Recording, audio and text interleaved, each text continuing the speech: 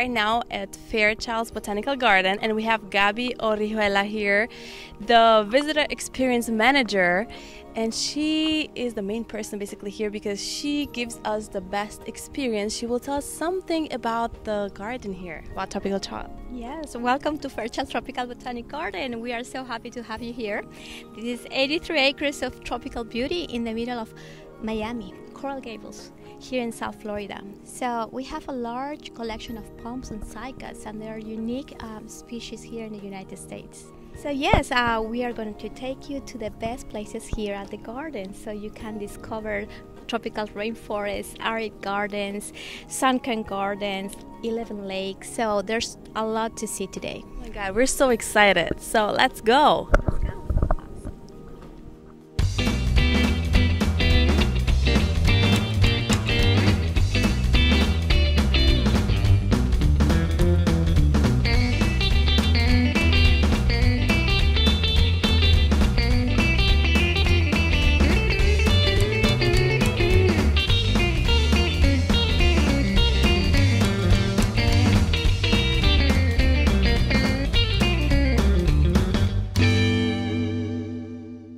So we're in front of a beautiful group of plants. These are called Heliconius. And the Heliconius, they have different species and they grow in the tropics. If you think about Hawaii, you're going to think about that, Heliconius. If you think Central America, South America, we're going to think about that. These are related, very closely related to the bird of paradise. So they make beautiful ornamental house plants, but they are very important in the forest because these little things here are the actual flowers. So the red brag here is gonna be attracting the pollinators, which are hummingbirds. So these heliconias are gonna provide that food source for many species of hummingbird in the rainforest. So it's a very important plant that we want to protect as well. So what we're looking at now, it's the Chanel number 5 source. Like for these beautiful and essential oils come from this plant from the rainforest, from India, Southeast Asia, and Australia. So this plant, this tree is growing in our rainforest, and it's a perfect tree for they're looking acidic soils, humidity, and everything that we provide in the exhibit.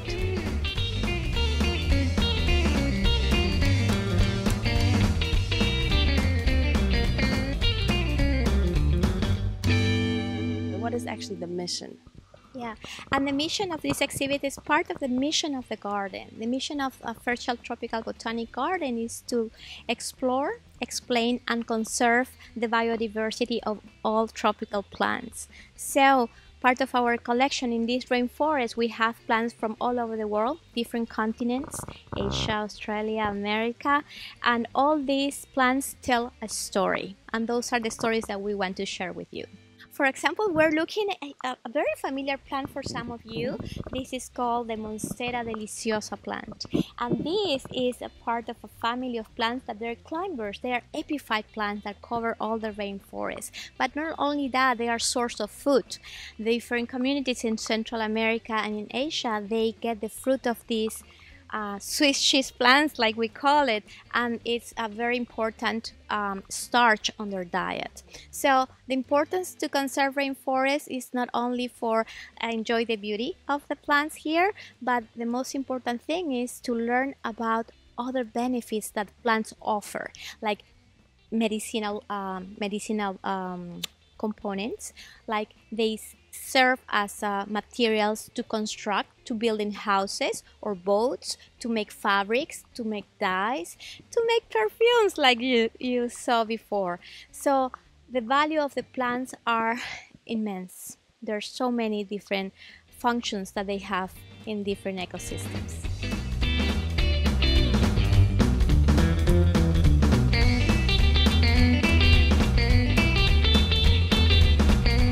So Some of the palms here belong to a personal collection of Colonel Montgomery, who was the one who donated the land for the garden, and also he was very fond of the palms. This is a patch of native palms. These palms are a favorite in South Florida because they are already adapted to our conditions.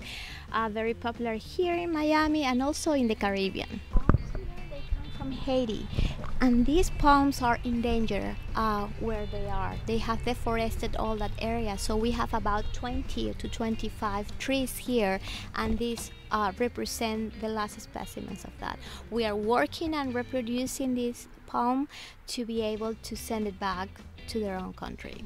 A lot of these palms, you're gonna see that some of them, they only show the leaves. It's because the trunk is underground, and not until the diameter reaches the maximum size, then they will go above the ground.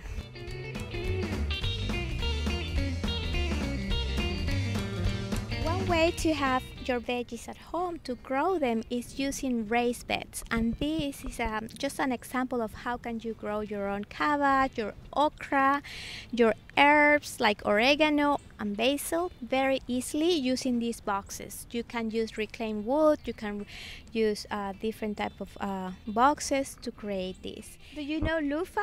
The one that you use like when you're in the shower. So this is the plant where we get that sponge. A lot of people, a misconception, they thought that was like a marine sponge. Yes. But that sponge comes from this fruit, and it's very easy grower here in South Florida, and you can have it in your garden.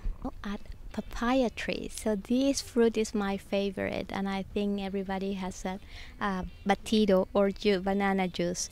It's very easy grower, fast grower, and you can have it in your garden. So we are looking now at our beehive. Bees are so important globally, for all the crops.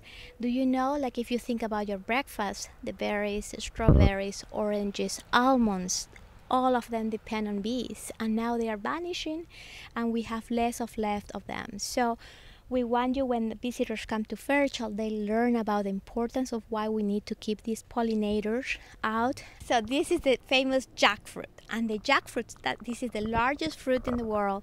And then we have this kind of dwarf version. Our tropical fruit program is working really hard with different varieties, and they are trying to keep the sizes of the trees shorter and reducing, believe it or not, the size of the fruit, so it's more manageable commercially. But this is wonderful. We celebrate jackfruit every couple of years here at Fairchild, and it has a lot of followers. These come from Southeast Asia. It can reach up to over 50 pounds, one fruit.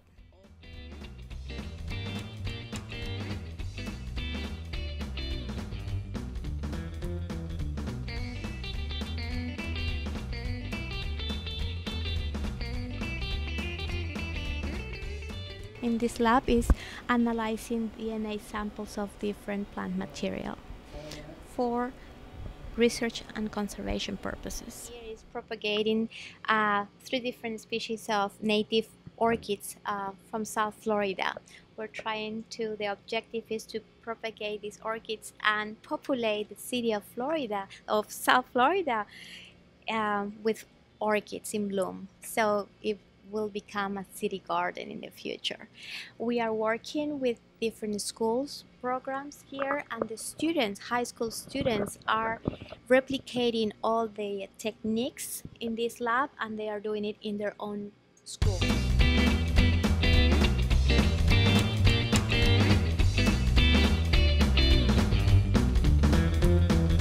We're about to see tropical butterflies from all continents. We have butterfly species coming from Southeast Asia, Central and South America, and even some African species here. So welcome and join me.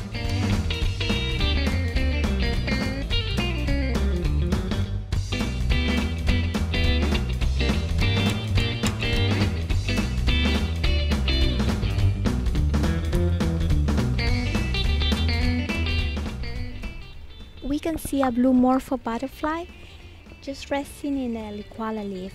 The blue Morpho come from Central and South America, and we're gonna see them that they feed on fruit We have different fruit stations throughout the exhibit. Okay, what we're looking at is the paper kite. This is from Southeast Asia. This is one of my favorite butterflies. Look at this.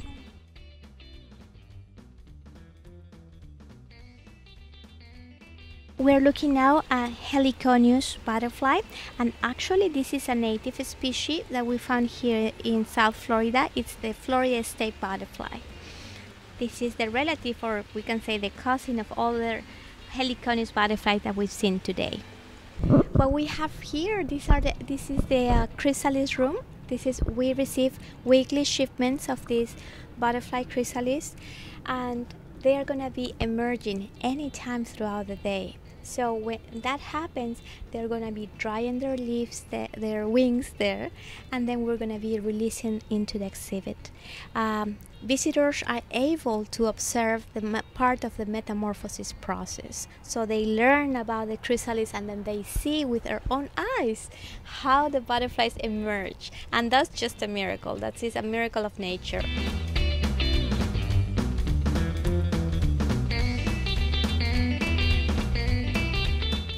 This is a tiger mimic butterfly. This is also from Central and South America. The exhibit serves as well as an education tool. Our visitors and guests, they come to the garden and they enjoy the beautiful butterflies, but also we tell them the stories about the importance of the butterflies as pollinators, just like the bees. But butterflies are very important in all ecosystems. We have a large group of volunteers that support the garden and part of the educational component. They are trained and they study about their topics, different topics, and they're able to present all the information to our guests. So here we are in our tropical plant conservatory and rare plant house, and this is where we protect all our truly tropical plants from that, winter in Miami when we reach 40 degrees or so. But these are beautiful specimens from all over the world. You can compare the size of this leaf on my palm. This belongs to the Melastomataceae family, and this comes from the tropics, very diverse. And one characteristic, if you can see the nervous system here, the nervatures of the leaf running here, they have three main of these nervatures running along. This is a vertical wall made out of bromeliads, and bromeliads is a plant that everybody is very familiar with. It's the same family of the pineapple. Yes, can you imagine this? These are epiphyte plants that live up in the canopy, subcanopy of the rainforest, and then they provide habitat for different animals, insects, frogs, and other things. We have a wonderful horticulture team. The day starts really early for them. Some of them, they are here at 5:30, 6 o'clock in the morning, and there are different teams and crews that go out. They also work with volunteers, and they have different areas in the garden. They will go and make sure they collect if they have leaf debris or if they need to clip or cut some of the plants. They're always trying to, for the exhibits, for the garden exhibits, to look their best.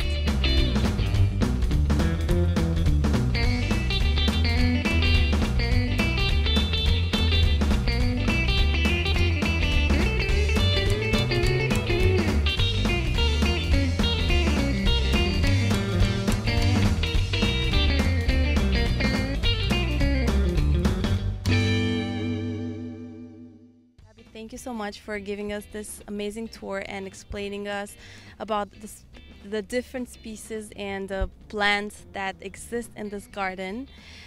Don't forget to go on our website, miamistyletv.com, to find more information about pricing, events, festivals, about the Fairchild Tropical Botanical Garden. Thank you so much. Thank you so much, and I invite everybody of you, viewers of this beautiful program, to come to Fairchild Tropical Botanic Garden in Coral Gables in South Florida, and you can visit our website www.fairchildgarden.org. Thank you.